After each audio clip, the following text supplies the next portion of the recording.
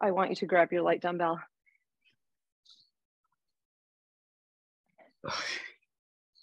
I want the dumbbell in your left hand, and then your right leg is lifted and your base of support is on the right side, okay? So left leg holding you up, left arm arcing overhead. So find your balance on one leg. You can touch that foot to the opposite leg if that helps, and arc it overhead with the dumbbell. Here we go. We're arc it overhead, 1, and down with control. 2, we're gonna go 8. 3, balance is hard when something is moving. 4,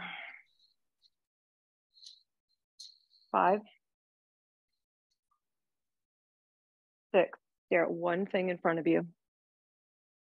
7, one more.